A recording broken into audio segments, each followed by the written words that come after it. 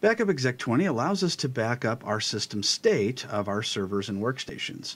The system state basically allows you to restore a server or a computer back to the way it was prior to any type of disaster.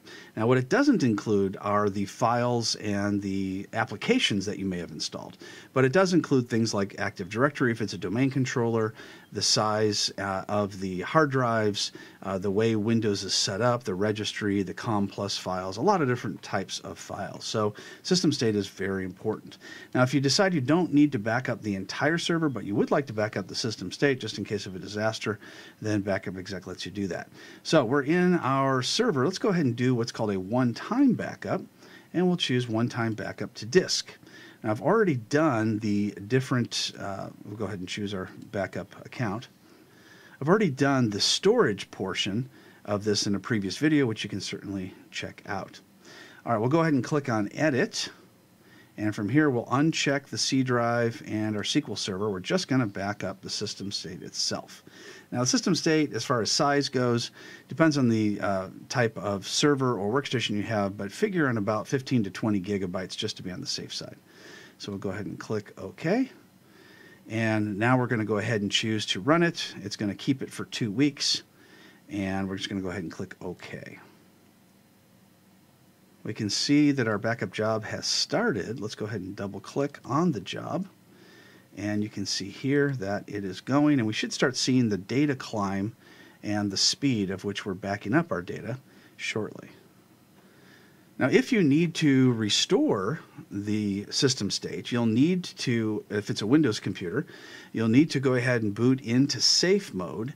And when you're booting into safe mode, then you should be able to restore your data at that point.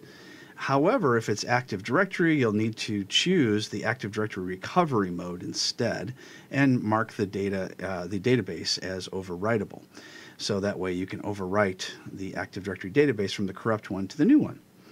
So there are all different types of documents out there on this at veritas.com. You can go ahead and create a free account and then get into the documentation on how to do that. So we can see that our data is climbing. You can see it's running about 680 megabytes per minute, and that so far it's got 408 megabytes. And that's just going to sort of go up and down in speed, and in size it's going to go up.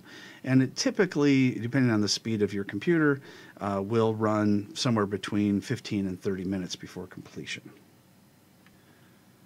We can see that our backup was successful. Let's go ahead and expand it. And we say it says completed. Double click on it. And we can see that it was the system state that was selected and the other two items were not. So if we wanted to restore, then we would just click on the restore button. But first, of course, we would need to be in a safe mode on the server.